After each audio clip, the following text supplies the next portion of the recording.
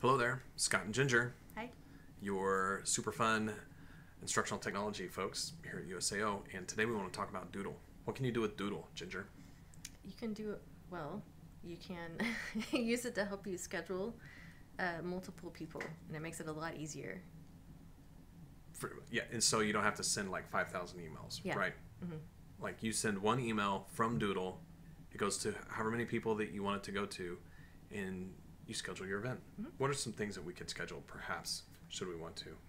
Well, in the past, I've used it to schedule a cabin trip for about 12 people, and that really relieved a huge headache. Oh gosh, I hadn't thought about it in that way. Or if you're the coordinator of a club on campus and you need a certain percentage of your club to meet, you could use a Doodle poll to organize all of that. Or like an after-hours tutoring session, or your students could use it for group projects when they want to get together. Yeah, indeed. Lots of really cool things that you can do. So, free account, paid accounts, there's all kinds of things, as always. You can create a free account fairly easily. I've done that, and here we sit, ready to create our first event. Mm-hmm. It's relatively simple because you just click schedule an event, and it takes you to this page where you have to give your event a name of some sort. Mm-hmm. So, what do we want to call our event, Ginger? Tech Byte meeting? We'll call it the Tech Byte meeting. And you can pick a location. So if there's a specific spot on campus, or meetings are really fun in restaurants. I mean, Yeah. I like to eat. So, and then you can put a description in there if there's things that people need to be aware of, like bring this, do that, have this finished before you come to the meeting. Mm-hmm. You can address all of that right here. It's not easy. When Ginger and I talk about a Tech Byte, we just sit at a desk and talk about the Tech Byte. So I want to move on. And then what you can do is you pick the possible dates. So since I'm organizing this, and let's say, for example, I know Wednesdays are out, I cannot participate. Then what I would do is I would click these dates that are actually available. So After today. yeah, after today, and so maybe I know that weekends are out, and I know that Wednesdays for me no good because of I have prior commitments.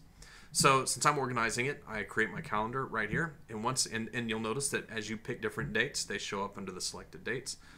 I go to next, and I can put time proposals in for all of these things. Mm-hmm. And so it's really great. I can also do time zone support, which for us, we're all in one place. Yeah.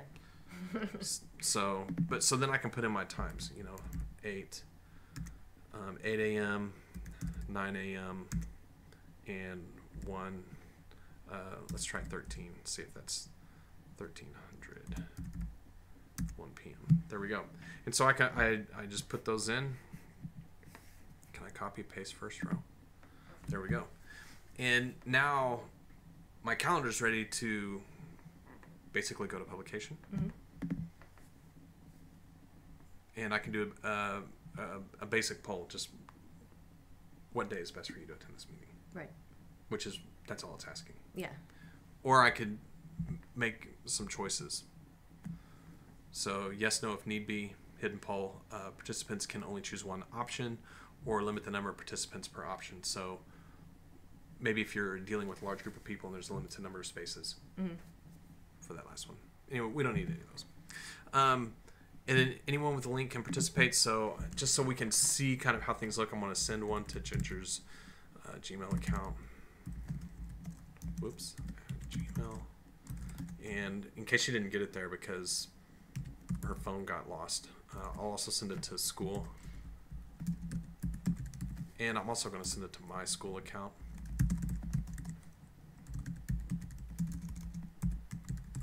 And so we'll all be able to complete this poll.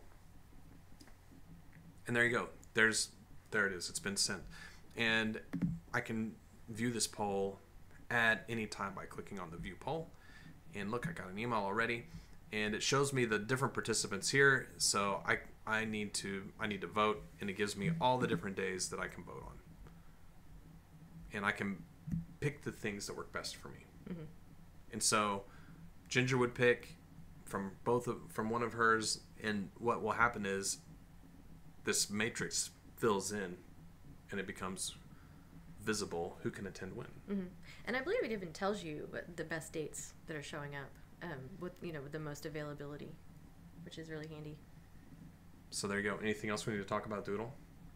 I think that's pretty much it. I think so too. It's pretty easy. Yeah. So we hope you enjoyed this Tech Bite. Short enough that your coffee, if you made it and started drinking it before the Tech Bite started, it should still be hot.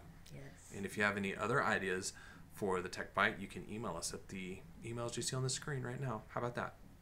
There you go.